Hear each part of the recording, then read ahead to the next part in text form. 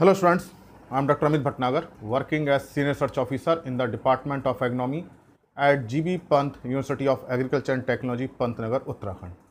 In this lecture, I will tell you about what are the important characteristics and how these characteristics indicate, what does they indicate actually, man. So there are indicators like watershed area, shape, slope, stream length, number, bifurcation ratio, number of characteristics are there, and the details of the characteristics is already uploaded in the playlist in watershed, and you can watch this lecture, the description details of this characteristics. And in brief actually ये जो क्या बताते हैं, what does they indicate, ये क्या बता रहा है, ये हमको वाटरशेड एरिया से क्या पता चलेगा, शेप से क्या पता चलेगा, what information we can get from the number of streams about a area. So this lecture is related with the characteristic and what does this characteristic indicate and what information we can get. So we can say it is the characteristics, or we can say this is the information about the characteristic. So first one is watershed area.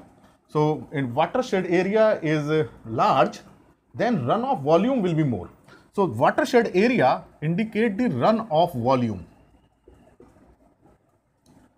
So this is the indicator, and actually in rainfed agriculture or in any place, our objective is to conserve the soil moisture, to increase the infiltration, percolation, so that groundwater is recharged. और जब groundwater recharge होता है सभी के काम आता है, crop के, livestock के, human के, industry के. So recharge of groundwater is necessary at the place where water falls. What happens? There is a rainfall and there is a runoff, and then runoff is collected at other place and it causes soil erosion. So because of runoff, first one, the water is not stored at the place, so water deficiency is there. Number two, it causes the soil erosion, so top soil is eroded, the reduction in soil fertility, overall productivity is reduced. So that's why our efforts should be try to minimize the runoff. Where water falls, conserve it. जहाँ पानी गिरे उसको वहीं conserve कर लीजिए. Runoff होगा तो क्या होगा, एक तो पानी बह के दूर कहीं जाके इकट्ठा होगा, तो वो पानी जहाँ पानी गिरा वहाँ उसकी डेफिशिएंसी होगी, सफ़र करेगा live stock, agriculture, human, industry सभी.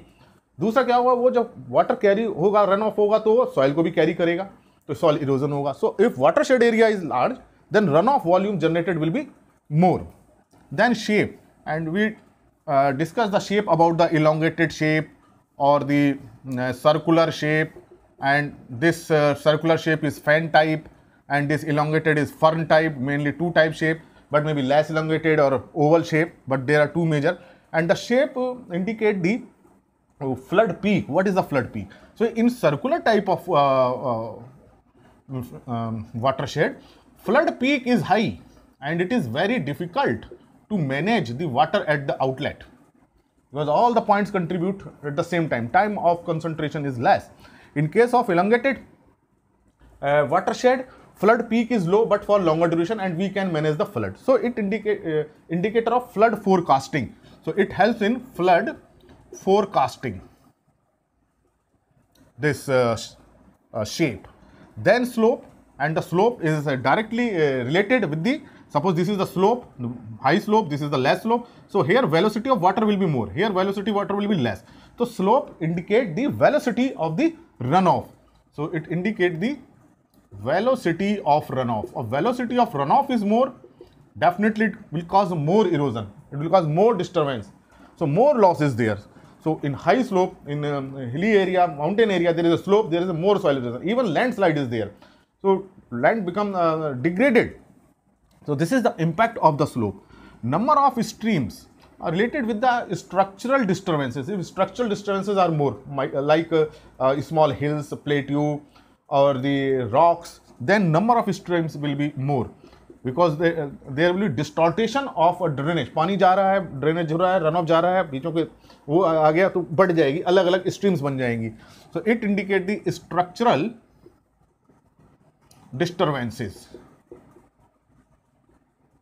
More number of streams, more channels indicate there are more structural disturbances. Then length of stream is also related with this structural we can say disturbances, and if there both structural disturbances are there, then infiltration will be less, because water get the pathway for the movement, so infiltration is less, and infiltration is less due to structural disturbances or the soil permeability. This number of streams, soil permeability is poor. If number of streams are more, then soil permeability is less, and vegetation is poor. If vegetation is good, then their water holding capacity of soil will be more, and vegetation will absorb the more water, root will increase the porosity, so vegetation is poor, and relief is high, means slope is more. So number of streams related with the structural disturbances, soil permeability, vegetation, poor vegetation, and length of and the relief. Similar is the length of the stream. Structural disturbances. So if structural disturbance is less, then there will be more length. Suppose this is the a channel, and there is a structural disturbance. Suppose there is a small plateau, then this channel will divert some water here and some water diverted to either here. So now there are two channels. So length is reduced. So if length is high, it means there is a uniform and really there is no disturbances. But number of streams are more. Now the stream are more. Now there is one stream. Now is there another stream? Is a third stream. Okay. So if a structural disturbance, this is the plateau.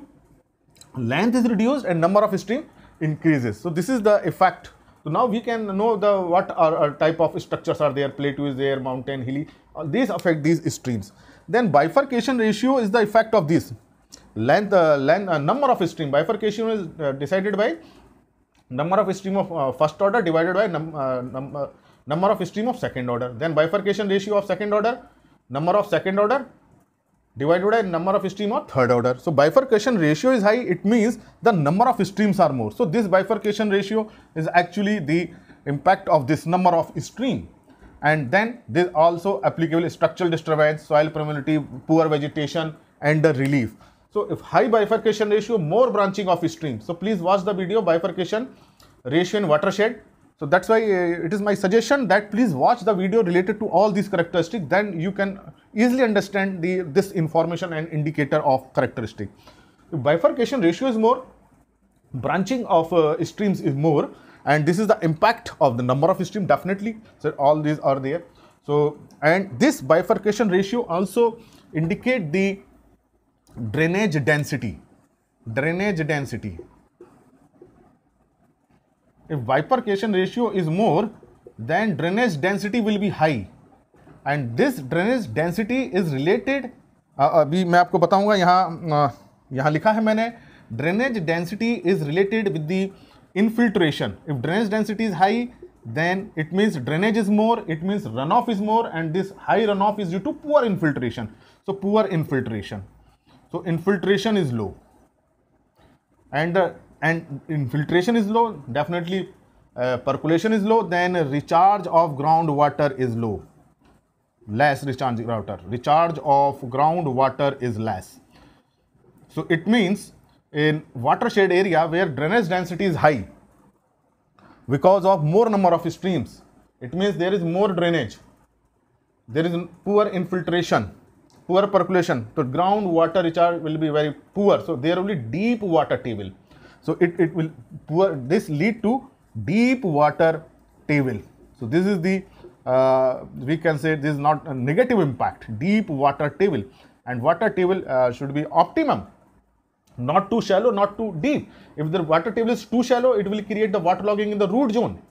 अगर water table बहुत shallow हो जाएगा तो root zone में पानी आ जाएगा, saturation anaerobic condition रहेगी, crop survive नहीं करेगी, न्यूट्रिएंट की लीचिंग नहीं होगी, तो ऑप्टिमम एक critical depth is required. So if deep water table, तो अब ट्यूबवेल से पानी नहीं निकाल पाएंगे या बहुत बोरिंग करना पड़ेगा गहरा. So this is the impact of drainage density. तो now this drainage density indicate all these parameters. So this drainage density is directly related with the runoff and inversely related with the infiltration. Now this elongation and circulatory ratio, these are and this compactness coefficient are related with the shape. Elongation ratio if less than 0.7, then it is elongated, and it is 0.7 to 0.8, then it is less elongated. If it is 0.8 to 0.9, then oval shape, and it is more than 0.9, then it is circular shape. Similarly, circulatory ratio, if it is close to 1, then it is circular. As the value increases beyond the 1, then it becomes elongated. Please watch this video, elongation ratio, circulatory ratio, and compactness coefficient. Video is available in the playlist watershed. And drainage density we have discussed. So these are the different indicators. So our interest is in hydrological process of a particular watershed. हम क्यों characteristic की study कर रहे हैं? हम वहाँ के watershed की hydrological process देखना चाह रहे हैं. How much is the precipitation, means water cycle, precipitation, condensation, infiltration, and the runoff. Actually, this runoff and infiltration and precipitation are the very important for the living things, for the plants, for the animals, for the human. For survival, water is must, and this water comes from the rain. If water is not stored at the place, then it is difficult to sustain the life. तो उस area में अगर जहाँ precipitation कम हो और उसमें भी soil moisture ना रुके, तो वहाँ sustain करना मुश्किल हो जाएगा. तो अगर precipitation कितना हो रहा है, वहाँ कितना runoff हो रहा है, कितना infiltration हो रहा है, अगर कम हो रहा है तो how to increase this infiltration. That's why we can manage the watershed. So watershed management is done accordingly to the characteristics. If there is a low drainage density, it means there is high infiltration, no problem. It is high drainage density, इसका मतलब runoff बहुत ज़्यादा हो रहा है, then we have to adopt the water conservation measures. तो जो watershed development के जो हम प्रोसेस लेते हैं, जो भी एक्टिविटी करते हैं, वो इन करेक्टरिस्टिक्स से ही लेते हैं, वो करेक्टरिस्टिक की स्टडी करते हैं, फिर हमें then we get the information what type of vegetation is there, what type of soil is there, what type of relief is there, what type of topography means mountain, valley, dessert, plain area और different type of topography. So then we can observe the topography, accordingly we can modify the topography and we can adopt the water conservation, soil conservation measures. So this study is very important to conserve the water. So these are the important parameter, and this is the we can say this is the information what we get from the characteristics. So this is related with the information which we get from the characteristics. And what is the utility of this information? Utility of this information is that we can use this information in watershed development program, means soil and water conservation. In watershed management program, the aim is the resource conservation, natural resource conservation. So we can do natural resource conservation if we have the information, and this information we get from the characteristics. That's why study of characteristics and the relevant information is must for the watershed development program. So this information is very important in view of watershed development program. Thank you very much.